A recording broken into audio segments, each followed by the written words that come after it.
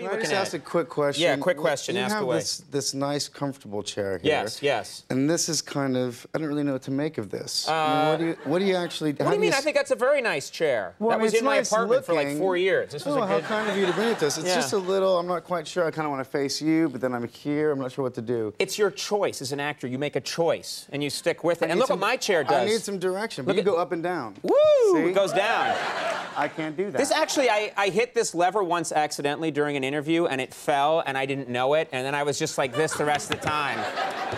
Well, that's good. His desk it looks much smaller than I thought. It's small, everything. So what if I was just this the whole time? Hey, Joaquin, what's up? What's going on? Everything's really small. Yeah. It's like the Dwarf on Golf video. So how are you?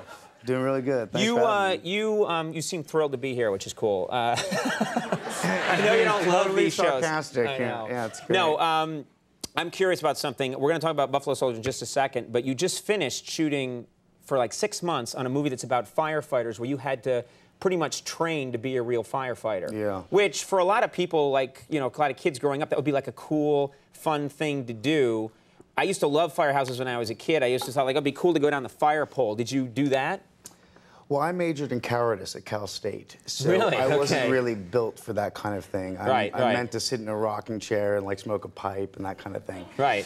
So I go down there, and yeah, it was the first thing to do. Kind of, you're a firefighter, you got to slide down the pole. And I got up there and I looked down and I was like, I can't do that. You're crazy, because I'm certain that you land and your feet just go up into your torso, and then you're the guy with. Then you walk around like in a cartoon. I'm not kidding. It's very scary. You look down. It's very scary. So. Yeah. It's just so humiliating. I knew this was going to happen to me. They got a ladder and they put it next to the pole, and I went up like 3 rungs and like slid down. I was very proud of myself. And then they gave you a cookie, you know? Yeah, it was amazing. Yeah. Then I went up 5 rungs, Right, and right. I finally made it to the top, and that was really amazing. I felt triumphant. Now, you actually had you actually got into a situation where you were mistaken for a real fireman, and you had to try and come to the rescue. Is that true? Yeah, well, not the rescue, but I'd gone down to the firehouse, and the guys had gone on a run. I missed them. I was with one of the kids in the movie, Balthazar Getty, and these undercover cops came up, and they said they needed help with the forcible entry. And they didn't recognize you guys? No, we're in our blues, and you know, we're at the firehouse, and so I said, yeah, sure thing, you know, and I'm going, well, what the hell are we gonna do? So I run, I grab this huge battering ram. It takes like 6 people to do it, and the cop looks at it, and he's like, you're not gonna need that, man. You probably just take a Halligan, which is a tool that they use, like a large crowbar. Right. So we went down there, and we go to the door, and they point out the door, and we have no idea what to do. We don't know how to open this Did you door. have this tool, We this had Halligan? this tool. We were holding it. We looked good. Yeah. We just didn't know.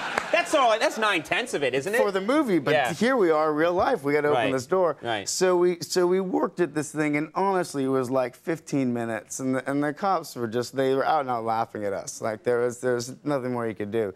So I mean, I tried everything, and I did the kind of shoulder thing, and I literally bounced off the door and went down the stairs. Because I've always thought that I've seen it in the movies, but when you really, every time I've run up against a door and put my shoulder to it, nothing happens. So you tried that as well? Yeah, I've tried it together. I'm always trying to break into women's rooms, and you know. That's Move nice. on. It's your story, not mine. Let's go on to another. I know. It started getting dark, and I was uncomfortable, and this should be fun. You told me it was going to be a fun show, right? Exactly. I tried to get the band playing the good music up front, and they played the March of the Elephants. Really good. I like that. That was very quick how you did the Marching Elephants thing. I like that. Oh, good. Thank you. I'm yeah. always trying. I'm always killing time out here. Let's talk about, in Buffalo Soldiers, you shot this Buffalo Soldiers in Germany. And one thing, I got to go to Germany once for like a day on business, and I really always wanted to go on the Autobahn. Did you get to drive on the Autobahn? Conan, that is just so funny that you asked me that. You know, are you reading? Do you have an Autobahn story? Do you read my mind? Do you have an Autobahn story? I have an Autobahn story. Oh, this is crazy! Can you believe it? This is amazing. I don't know how you do it. That is weird. It's almost as if someone called you yesterday and you talked. It's like I had a pre-interview or something. Oh, wow. I don't know how you do it. You know what? You're gifted. You're gifted. It's a gift. You don't question it. Don't question it. It's beautiful. Use it. Take advantage of it. Things come to my mind and I ask. So, the Autobahn. Well, now it's not. Now it's like totally anticlimactic. I can't tell the story. I mean, this whole bit was much funnier. Yeah, what a great way to get out of telling a story. No, You're a very crafty guy. A little bit of the story. Well, I was just always excited about the Autobahn because there's no rules. I just thought it was fantastic. There's no speed limit at all, right? Yeah, there's no speed limit.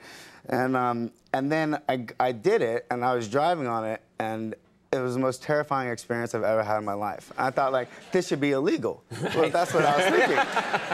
And I guess it is here, but they're totally cool with it. But it's like, it's so strange because you have to be like a Hawkeye. You have to see your exit a mile in advance, or else you're going so fast that you kind of look up and you're like, is that a okay? And then it's gone, and that's it. And so I kind of gave up on the whole exit thing at some point, and we just kept driving because your brakes don't, like, after 300 miles an hour, the brakes aren't going to really do anything. You know what I mean? You're going that speed, they kind of just go like, you know, mate, you're on your own. I have English brakes, by the way. You have British brakes. Yeah, they're British brakes. You need German brakes. No, you want no. You must stop now.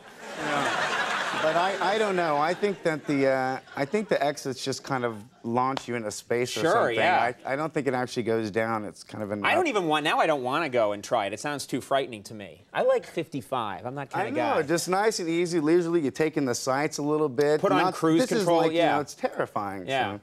So. Should I favor this area now? I liked it when you were looking at me, but all right, look at them. Oh, come on. Oh, okay. I'm gonna favor this area. Whoa, what's this mean? What's the big red thing? Hey, let's shoot that. That's the red wrap that I get. Hey, look at this angle right here. Doesn't this look like a cool album cover? Joaquin and I made an album. Look hard. Do your hard look. Do the hard look. What's that? Do a hard look. Okay, wait. Just turn away from me for a second and close your eyes. Now, when I call your name, just give me your hardest look. Yes, sir. Okay, Conan. Nice. Nice. Beautiful. Swearing left and right. Oh, did I just Sorry. Yes, you did just say that. Yeah, I love that. You can't say that. Hey, come on. We can do anything when we want. We rule the night. Nice. You know, we have to show this clip from Buffalo Soldiers. We have a clip here from Buffalo Soldiers. But they said that I didn't have to lead it. You don't have to, I get the word. Joaquin doesn't want to set it up, so I'll set up the clip. Yeah, set it up. Here's what I was in Buffalo Soldiers, and I'll be you. And I play this scheming soldier. I'm always scheming, kind of like a Bilko character, and Ed Harris is my commanding officer. He doesn't know what I'm up to. Here's a clip of me trying to scam him. What is this? What have we here? I do some requisition, sir. 1,000 gallons of mop and glow. My God, do we really need that much? Well, cleanliness is next to godliness. How do you do, my friend? How are you? Doing just fine, doing just fine. So we do some business today? Sure thing, guys. I think you'll be pleased.